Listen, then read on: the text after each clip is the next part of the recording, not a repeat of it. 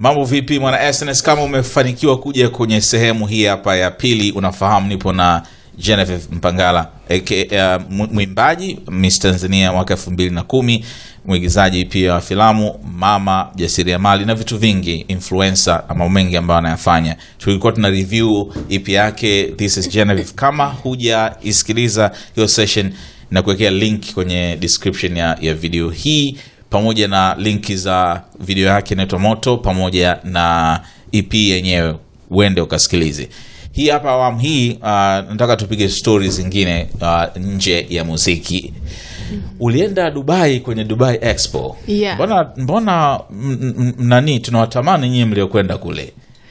Kule najua mlikula bata sana. Yeah, sana. Na nilipata kujifunza mambo mengi na kuona vitu vingi sana ambavyo vinaendelea duniani huko. Okay. Kwa sababu hiyo Expo 2020 ni maonyesho makubwa sana, yani dunia nzima ilikuwa iko Dubai. Kwa watu wengi wanaonesha technological advancement kwenye biashara mbalimbali. Okay. Yeah. Unaelewa kwa nini bado wanaita 2020? Ni kwa sababu 2020 haikufanyika. Yeah. Kwa wana deni kiporo. Yes. Yeah. Okay. So wewe ulienda kufanya nini exactly? Mimi ukiachilia kuwa mwanamuziki na mwigizaji, mimi vile vile ni mfanyabiashara. Ni mjasiriamali na brand yangu ya mafuta. Natengeneza mafuta na vipodozi. So pia ni mwanachama wa chama cha wanawake TWCC. Yes, kwa hiyo wao ndo walikuwa wameandaa hiyo safari kwa ajili ya sisi wafanyabiashara wanawake kuweza kwenda kwenye hiyo expo. Yeah, kwa hiyo na mimi nikaungana na wakina mama wenzangu na wanawake wenzangu, nikapata hiyo nafasi ya kwenda Dubai kwa ajili ya hayo maonyesho. Yes. Hii safari imekufungua nini zaidi? Yaani kitu gani ambacho umekuja nacho? Kwa kweli nimeona watu uko duniani, yani people have advanced. Yani kuna advancement kubwa sana na mambo yanaenda kasi sana. Yani ninaweza nikasema kwa hizi third world countries, I think tunaelekea huko, lakini yani tunahitaji kukaza buti sana, kwa sababu kwenye masuala ya technology especially, yani vitu viko very advanced. Na kwenye hayo exhibition halls, mfano kama ya USA, mimi nilivyokuwa na expect, labda yani nilikuwa na expect sijui ningekuta kitu gani, lakini nilichoenda kukuta, yani people are talking masuala ya rockets kwenda moon, sasa kwenda Mars, yani ni mvurugano, mambo makubwa mno ambayo wanaongea kule. Makubwa, yani people are talking levels za juu sana, sio tu simu nini. Ulidhani hivyo mwanzoni? Yes. Okay. Yeah, kwa hiyo watu pia wanazungumzia, yani kuna nini zinaitwa, kuna research nyingi ambazo zinafanyika, watu wanaingia mpaka kwenye maji. Kuna kitu nimejifunza kinaitwa spirulina. Unaweza ukaona kwenye fukwe za bahari kuna kitu kama utandu, mtu unaweza ukahisi fungus. Mimi that's what I thought for the longest time, lakini kumbe actually ile ni dawa, na watu wanavuna, na people are making millions of money yani kupitia hiyo ambayo hata huku bahari yetu ukienda unaweza kaiona, huko beach unaweza ukaona. Lakini people have advanced, watu wanafanya sasa kama kilimo, au wanakuwa kama wanavuna hayo mavitu kwa ajili ya kutengeneza dawa, wanatengeneza cosmetics. Things are huge. Yeah. Imekufungua. Kwa hiyo sisi huku bado tuna think small, Well, yeah, I could say that. Yani people are thinking very big and way outside the box. Yani box iliko hapa, watu wako kule, yani Okay. Lakini ni vitu ambavyo kila mtu ana nafasi yake ya kuendelea kujifunza na kukua. Yeah. So umesema una biashara yako, hii ni brand inaitwaje? Inaitwa BQ. Yeah, BQ. Tuna Glow and Go carrot oil pamoja na coconut oil. Na vile vile tuna lip balm na body butters. Yeah. So kuna shirikiana na watu? So far nina watu ambao nimewaajiri, naweza kusema. Ni yako mwenyewe? Yes, ni ya kwangu mwenyewe. Yani it's my brand. Okay. Yeah, nilianza kutengeneza mimi mwenyewe nyumbani, and then ninaendelea kuextend, kushirikiana na watu wengine wananisaidia katika production. Yes. Sasa hivi volume yako ikoje? Kwa mfano unaweza ukasambaza supermarket zote za hapa Dar kwa mfano? At the moment niko kwenye supermarkets kama 16. So far so good. Yeah, so far so good. Kwa hiyo naendelea kuextend, na nategemea hata kuanza kutoa, yani kuwa na station nje ya mikoa na vitu kama hivyo. Ingawa mikoani watu wakiwa wanahitaji wanatumiwa. Okay. Yes. Na umekuwa ukifanya hivyo? Yes, nimekuwa nikifanya hivyo. Tukumbushe tena jina, zinaitwaje? Inaitwa BQ Glow and Go carrot oil pamoja na BQ Glow and Go coconut oil na lip balm. Kumbe carrot inatengeneza mafuta? Karoti hii tunaokula hii ya njano. Hiyo carrot.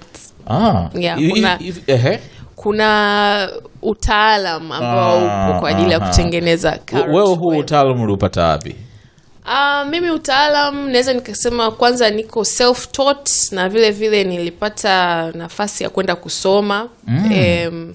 Nilisoma SIDO. Oh yeah. Yes, nilisoma SIDO, and then vile vile nilisoma na VETA. Yeah, kwa hiyo napenda kujifunza vitu vipya, kwa hiyo na hivyo na advance namna hiyo. Umeongea, unajua kitu kikubwa sana kwamba watu unajua nadhani VETA na SIDO ukienda kuchukua mafunzo ni ule mtu labda ameishia darasa la 7, hana elimu nyingine, kwa hiyo anabidi aende kule. Kumbe unaweza ukawa hata na degree yako ya masuala mengine, lakini ukaenda SIDO kuongezea hizo sanaa, ufundi wa kutengeneza hivyo vitu, na ukafanikiwa sana. Yeah, ni kweli. Okay. Nadhani ni dhana ambayo watu wengi wanayo, hata mimi niseme uongo nilikuwa nahisi hivyo. Yeah. Lakini once nilivyoanza kufanya research zangu mwenyewe, nataka kujua kwani hiki wametengenezaje, imefikiaje hii final stage. Kuna wajasiriamali wakubwa sana, for example huyu Grace Products, anatengeneza hizo products hapa. Yani mimi tukua curious kwamba anafanyaje, anafikia wapi kutengeneza hivi products na nini. Kwa hiyo that's where unaweza ukapata hizo information, na it's very physical. Yani wanafundisha vitu physically. Kwa hiyo mtu unaona kabisa process kuanzia mwanzo mpaka mwisho, na we mwenyewe lazima pia ujue kufanya self studying. Siku hizi tuna YouTube na information nyingi sana. Kwa hiyo through hivi view, for instance VETA na SIDO, unaweza mtu ukapata ujuzi na mtu kaendelea kujinoa we mwenyewe kwa ajili sasa ya advance vitu, yani visiwe vikaonekana labda too local, kavi advance ili ziweze pia kushindana kwenye market ya nje. Yes. Na wanavyofundisha huko hizi product hizi zinaweza kweli kushindana na market, yani kwamba kinachofundishwa pale ni kitu konki kabisa? Yes, kabisa. Yeah, wanafundisha vitu vingi. Kwa hiyo mimi nadhani kikubwa pia ni mtu kujua wewe unapendelea nini na unataka kujifunza nini, lakini wanafundisha yani vitu mbali, wanatoa mafunzo ya mtu kuwa mjuzi kabisa. Yani courses mbali zipo. Okay. Yeah. Sawa. So nadhani hiki ni kitu ambacho pia wewe ambaye unatazama sasa hivi, kama ulikuwa na mtazamo tofauti kuhusiana na SIDO ama VETA kwamba ni kwa ajili ya watu ambao wamefanya vibaya shuleni, kumbe unaweza kawa umesoma mambo mengine, unataka kuingia kwenye ujasiriamali, nenda kajifunze kutengeneza vitu mbalimbali, na kama hivyo vipodozi sijui nini, wewe mwenyewe unataka kuelekea wapi, au sio? Sawa. Well, so tuzungumze kuhusiana na shindano la Miss World halijafanyika mwaka jana kutokana na corona. Hii mwaka huu mwaka jana? Mwaka huu hivi karibuni tu hapo. Limefanyika tena? Limeshafanyika Tanzania hatukwenda lakini. Halafu that's a very good question. I'm not sure kama Tanzania tumeenda. Maka alienda mara ya kwanza ile waliporudi. Hii ya pili ila wameshindanishwa. Nimeona kwenye the news, nadhani juzi amepatikana mshindi wa Miss World, ameshinda Poland nadhani. Sasa sijui huo mchakato uliendaje.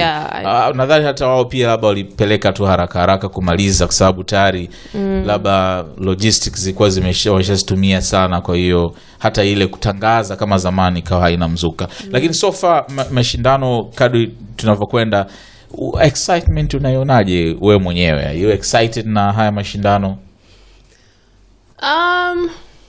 Kwa kweli I get excited kusikia kwamba mwaka huu au mwaka wanaendelea tena, wapo warembo ambao wamejitokeza, wanataka kushiriki na try their luck, na vile vile kuwa na yale mashindano ya taifa.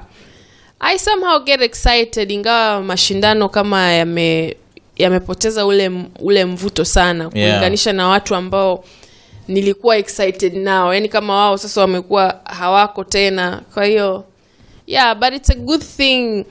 Bado hii organization bado inaendelea, kwa sababu naweza nikasema ni platform, yani inainua mabinti wengi. Yani ni platform kwa ajili ya mabinti kukanyaga kwenda mahali pengine. Sure. So it's a good thing kwamba organization bado wanaendelea kuipush. Nikukumbushe, ni mwaka jana kama sijakosea, Miss Tanzania ambao wamepita mlikutana mkaanzisha kitu fulani. Iko ni mwaka jana muda mrefu umepita, mwaka juzi Beauty Legacy. Yes. Ilikuwa nini hiyo na nini ambacho mmefanya so far? Beauty Legacy ilikuwa ni initiation ya Miss Tanzania Jacqueline Tuyabaliwe. Alikuwa nadhani 2000. Alishinda Miss Tanzania 2000 if I'm not mistaken. Na yeye ndo alikuja na hiyo initiative kwamba alitaka warembo wote tuungane kwa ajili ya kufanya giving back to the community. Kwa hiyo tulifanya ilikuwa ni fundraising dinner gala ambayo ilifanyika pale Hayat, na baadhi ya warembo tulikuwepo, tukawakilisha na wenzetu, na kukawa kuna funds pale, kukawa kuna bidding ile watu wakanunua vifaa, na vile vile tukaweza kupata hiyo nafasi ya kwenda kutoa hiyo misaada tulioipata pale Muhimbili. Kitengo cha moyo cha Jakaya Kikwete. Yes. Na vifaa vingine ambavyo tulinunua vilipelekwa kwa ajili ya foundation ya Doris Molel ambaye ana deal na watoto njiti. Kwa hiyo tulinunua hizo mashine. Na ni kitu ambacho kimepangwa kwamba kiwe ni cha muendelezo. Kwa sababu tunaamini kwamba kila Miss Tanzania individually anaweza akafanya hizo fundraising, lakini tukiwa kwa pamoja inaweza ikaleta impact kubwa zaidi. Okay. Hongereni sana kwa hilo. Tuame, unavaa viatu vingi sana, tuje kwenye uigizaji. Huko na kwenyewe umekaza. Unafanya kazi nzuri sana. So huko kwenye series 2 na zinaendelea kwa wakati mmoja. Nyingine na Sinia inaonyeshwa DSTV. DSTV Maisha Magic Bongo pamoja na Kitasa yenyewe inaonyeshwa sinema zetu kwenye Azam. Huko uliingiaje na kwenyewe? Mimi naweza nikasema ni mtu ambaye na talanta mbalimbali, na nimekuwa sio muoga kutaka kuzipursue. Kwa hiyo ni uigizaji ni kitu ambacho nilikuwa naona na interest nacho, ukianzia kupenda movies. Yani nilikuwa napenda sana movies, bado napenda sana series kuangalia. Kwa hiyo saa nyingine nilikuwa najiona na mimi kama naweza nikawemo humo. So of course kama mtu unapenda kitu utakifuatilia. So I started asking around huku na huku, and then series yangu ya kwanza ambayo inaitwa Slay Queen, casting director alikuwa anafahamiana na mtu ambaye alikuwa ananifahamu, na yule mtu yule casting director alimuuliza kama namtafuta Genevieve na namba yake, akasema tena actually Genevieve anataka sana kuigiza, namba yake hapa. Yeah. That's how it started. Nikaitwa kwa ajili ya casting. Nikapewa script kwa ajili ya majaribio. Nikaonekana nafaa. Kwa hiyo nikawa casted. Series yangu ya kwanza ilikuwa inaitwa Slay Queen, ambayo ilikuwa inaonyeshwa nayo Maisha Magic Bongo. JB ya Mzee Kasongo. Okay. Yeah. Safari ilianzia hapo. Hapo nilikuwa najulikana kama Aniseta. Yeah. So sinia na zingine sasa ikawa tu ni rahisi. Yeah. Lakini nimegundua kwamba ukiwa unafanya hizo series inawachukua muda sana kwa location. It's hustle, yani kwamba sio rahisi kama mtu anavyodhani kushoot hizi series. Inachukulia muda wenu sana, inachukua muda mrefu sana. Saa nyingine mnaweza mkashoot mpaka usiku sana, au scene nyingine zinakuwa ziko specifically mshoot kwenye mwanga fulani. Kwa hiyo ni kazi ngumu, lakini it's worth it kama mtu ni kitu unapenda kufanya. Okay. Na una enjoy wewe? Yes, na enjoy sana, na namshukuru Mungu kwa kupata hii opportunity ya kuweza kushowcase my talent kwenye upande wa uigizaji.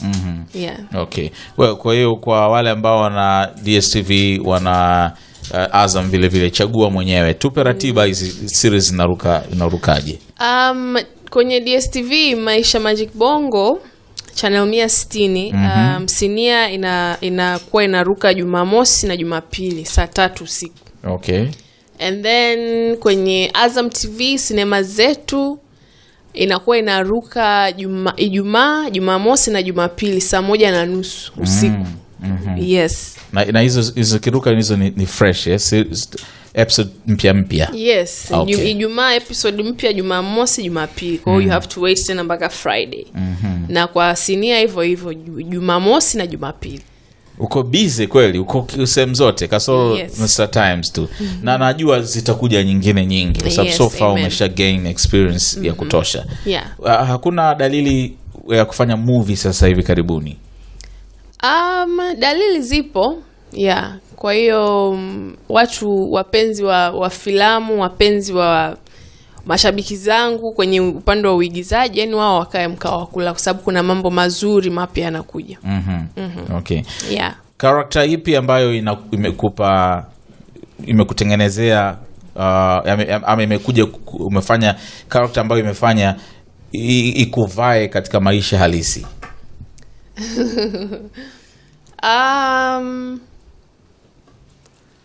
Nadhani kuna elements mbalimbali kutokana na characters tofauti ambazo tayari nimeshafanya na ninaendelea kufanya. Okay. Yeah, sio character moja pase, kwa sababu characters zangu kwa kweli wako quite extreme. Kuanzia Slay Queen kwenda kwenye Sinia, Kitasa, yani characters zangu zinakuwa wamevurugika sana. Nikivuruge wewe? Nikivuruge. Kwenye Sinia unachukiwa? Kwenye Sinia kuna watu wananichukia, yani kwa sababu ni kama mvurugaji. Okay. Yani mjeuri sana. Pia kwenye Slay Queen, yani watu walikuwa wananichukia sana. Sasa director alitupa kabisa pep talk sisi wapi, kwa sababu jamani, ukiona unachukiwa sana ujue kwamba umegonga penyewe. Yani umewapa watu uhalisia. Kwa hiyo mtu usitake it personal ukasema mimi sitaki tena kuigiza sio nini, hapana. Sababu kwenye Slay Queen nilishai kuigiza, ilifika kipindi nilipata ujauzito. Watu kwenye comments wanaandika na hiyo mimba itoke, yani watu wamekasirika mpaka nasema Mungu wangu, hivi watu wanajua kwamba yani just acting, fiction too. Yes. Kwa hiyo director anasema hiyo inaonesha kwamba umefanya delivery nzuri mpaka watu wanahisi ni ukweli. Na ni kweli kuna watu hawajui kutofautisha. Yani wanahisi mtu anakuambia wewe nikikukuta sehemu utanikoma. Jamani, it's just acting. Sio kweli. Hata DM nadhani wengine wanaweza wakaje. Unanikera wewe. Yani una roho mbaya wewe mwanamke. Yeah. Ana comment kwenye page yangu kabisa imeandikwa Genevieve. Yule anaitwa labda Aniseta. I'm not Aniseta.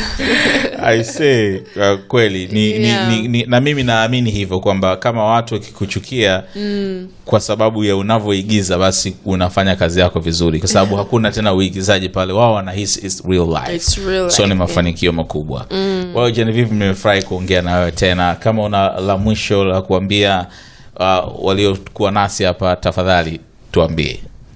Mimi kwanza nafurahi sana kuwepo hapa. Yeah. Thank you, na kwa supporters wangu wote na mashabiki zangu, mimi na washukuru sana kwa kuendelea kunisupport, na muendelee kunisupport. Na EP yangu hiyo inaitwa This is Genevieve, inapatikana kwenye digital platforms zote. Kwa hiyo muendelee kunisupport kwa kusikiliza, kudownload, vitu kama hivyo. Na vile vile tunaweza ukanifollow kwenye Instagram, natumia @genevieve.tz, na kwenye Instagram page yangu inaweza ukaenda click link ya kwenye bio ambayo itakupeleka straight kwenye YouTube channel yangu, ambapo utapata kuona video yangu ya Moto pamoja na videos nyingine zote ambayo nimewahi kufanya before. So nawashukuru sana kwa kuendelea kunisupport na nawapenda sana. Asante sana pia wewe ambao umekuwa nasi hapa kwenye mazungumzo haya na Genevieve. Ameshasema mengi na mimi nimeshakuelekeza cha kufanya. Kwenye description hapo kuna vitu vyake, tafadhali ingia pia umpe support. Frederick Bundala Skywalker ndo jina langu. Hadi wakati mwingine tena, kwa heri.